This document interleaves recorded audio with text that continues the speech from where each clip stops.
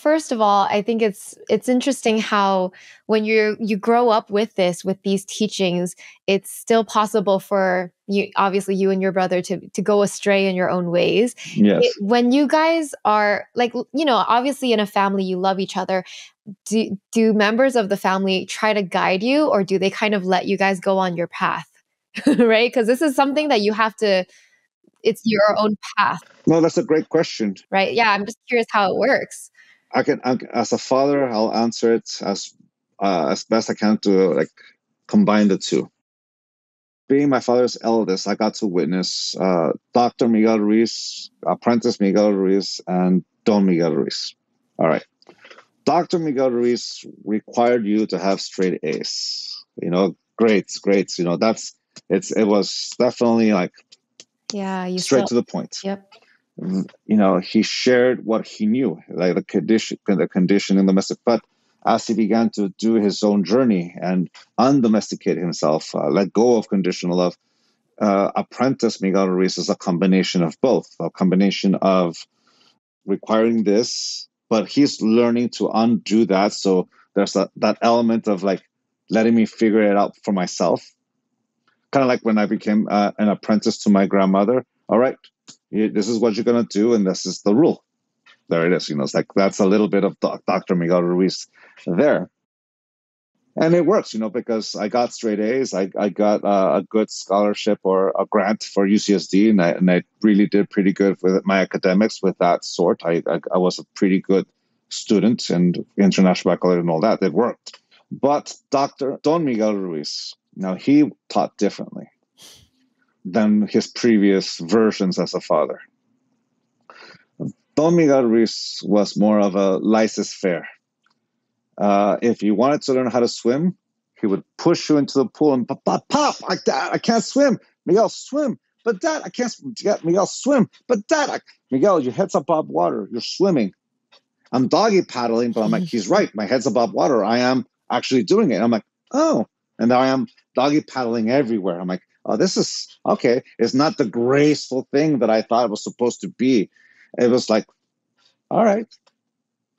So he teaches us that way. He sets up a situation and lets us figure it out. Like, for example, with my education, in Mexico, you're only obligated to go to school to 8th grade. That's by law. High school education, it's not mandatory, which means that in order to go to high school, you have to apply and do an entry exam. Like the way you take an exam to go to college and get admitted to a college. In Mexico, you have to take an entry exam to be accepted to high schools. That's how you get in. If you don't pass that, you're not getting into the high school. So that's the system. So my father at that point says, okay, Miguel, your education is now your own. You are responsible for it. For you, you will learn what kind of life you want based on the actions you take. If you want to go to high school, go to the school and find out what they need in order to get enrolled. And that's what I did. I went to the schools and I applied and I got into Preparatoria Lázaro Cárdenas. That's the name of the school, the Lázaro Cárdenas Federal High School, Preparatoria. And I discovered the International Baccalaureate, the IB program, and I enrolled for that and I tested for that. And I got in and I realized it's my own destiny, if that's what I want. And then I learned that the rest of my life. If I wanted to go to college, if I wanted to do SAT, I would do it myself. That kind of self-reliance. And the fact that I was taking care of my grandmother, like being an apprentice for her, like part of me was like this caregiver that I had a lot of responsibility right off the bat. So it was one of those things that he taught me how to trust myself into making choices. And if a choice doesn't work, just to quote him, like a quote from him would be this: there's no such thing as a good or bad choice. There's either a choice that you like and with a consequence that you like, or a choice with a consequence that you don't like. A consequence is not good or bad, not wrong. It's not a punishment as most people associate the word a consequence with. A consequence is the result of the action you take. What kind of consequence do you want to experience? So from that point of view, if you like the consequence, enjoy it. If you don't like the consequence of your choice, don't let personal importance stop you from correcting it. Don't let your ego stop you from correcting it. My friend Heather Ashamara, she co-wrote a book with me, The Seven Secrets to Happy, Healthy Relationships, and she has a lot of her own books, Warrior Goddess Training and things like that. She has an analogy that describes that pretty good. Imagine a heat-seeking missile. A heat-seeking missile is only correct 1% of the time. The rest of the time, it's correcting. It's always correcting its course, trying to hit that heat signature. So imagine a heat-seeking missile with personal importance or ego and says, I am a heat-seeking missile and I'm supposed to hit it right off the bat, 100% of the time. Well, if it needs to correct, but it has that idea that it has to get it in the first try, it won't correct because the ego won't let him. So imagine that with us, not correcting our course because our image of self says, I need to get it perfect right off the bat, get it right. And that's where personal importance comes in. Basically, my father taught us to learn from our mistakes, to learn from the consequences of our actions. So as a father now, how would I apply that with my son and my daughter?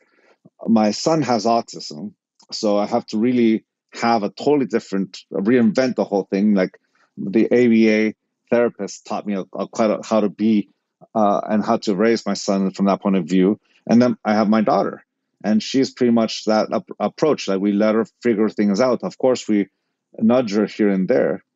And my wife is the disciplinarian, and she and I have the same agreement. She would tell the kids, if you do this, this is the consequence. If you do that, this is a consequence. Which kind of consequence do you want? So that's the way we were raised. But in contrast, the main problem that the four agreements addresses is something like called domestication, a system of reward and punishment by which we model the behavior of an individual, where if we live up to the expectation, we're worthy of a reward. And since we are emotional beings, that reward feels like acceptance, which feels like love. And when we don't live up to an expectation, then we're worthy of the punishment. And the punishment feels like rejection or a lack of love. It's the way we learn conditional love. I love myself if I live up to my expectation. And that's the problem that the four agreements in every single one of our books addresses in different ways and facets. So you can say, for example, take me. Hello, my name is Don Miguel Ruiz Jr. I don't take things personal. I don't make assumptions. I always do my best. I forgot the other agreement. Oh, no. How can I call myself Don Miguel Ruiz Jr. if I don't know the four agreements? And there is a diatribe of punishing myself for not living up to that image of perfection that is Don Miguel Ruiz Jr., who doesn't take things personal, doesn't make assumptions, always does his best, and he's impeccable with his word. Thank you very much. If I live up to that image of perfection, then I'm worthy of the name Don Miguel Ruiz Jr. I'm worthy of being a Toltec. But if I fall short again, like forgetting the fifth agreement, be skeptical, there's a diatribe punishing myself for not living up to that image. And that's the motivator most of us do. We have to live up to an expectation. If we want to live up to the family name, if we want to live up to this expectation or whatever image someone has of us, then we forsake ourselves and pretend to be something we're not in order to achieve that agreement or condition in this case. So in this example, I use the four agreements. The telltale sign that we use the four agreements as an instrument of domestication is judging ourselves for taking things personal, judging ourselves for the rest of it. And at that moment, we corrupted the four agreements and turned it into the four conditions of our personal freedom. We call it the four agreements, but it's a complete corruption. Now we're using it as an instrument of conditioning or domestication. And we still think we're practicing the four agreements, but we're practicing the four conditions. I love myself if I live up to it. As soon as I practice the four agreements, then my life will be better. But that's the corruption. And I became aware of that. I became aware of that when the previous answer, when I was telling you about how I began to heal myself in that my biggest heartbreak was pretending to be something I am not, is that I realized that I corrupted this tradition, and just as I corrupted so many things, and trying to live up to an image that doesn't exist. It's kind of like, for example, since Jose was in your show, let's say to be perfect is to be 100% completely free of any flaw. Well, let's say that my mind says, in order to be perfect, I have to weigh 170 pounds, look the way I looked when I was 27, and have hair like Don Jose Luis Ruiz, who has beautiful hair, beautiful hair. But I look at myself in the mirror, and that's just not the truth. I'm 48 years old. I weigh 188 pounds, and this is the truth of my hair. And because I'm going to live up to that image of perfection, I'm going to castigate myself when I look at myself in the mirror. You fat, you bald fat, you old bald fat. If we look at ourselves in the mirror and we feel the sting of that judgment, we're punishing ourselves for an image that doesn't exist, that we're comparing ourselves to. And that's what domestication is. That sting that we see ourselves in the mirror, whenever we see ourselves and we judge ourselves for the way we look or what we don't have, that's conditioning. That's domestication.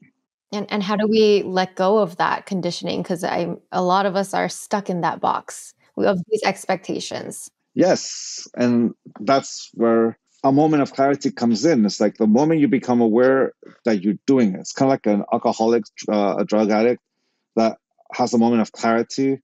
It's like you come out of a bender and you have this huge hangover. But my dad calls it the minimum opportunity, and drug addiction, alcoholism, they call it a moment of clarity. It's the moment where you realize what you've done and what you've created. It's like you're waking up from the stupor of the bender and you see the truth of what you've done, but you have this hangover. And you know that if you open up a bottle of beer or take a shot of tequila, the hangover will go away because it's the hair of the dog. That's the popular expression. And you're punting the problem for another day. But in that moment of clarity, you can make a different choice. If you see what you're doing, that's the moment when you take the step in a different direction and you say, no, I don't want to continue with this. I will start letting go of it. And the first step is letting go and be able to detox, which is painful, and just let the hangover come. And that's a very dangerous position to some of us. But it is the step that allows us to heal. So to let go of domestication, or in this case, conditional love, starts by acknowledging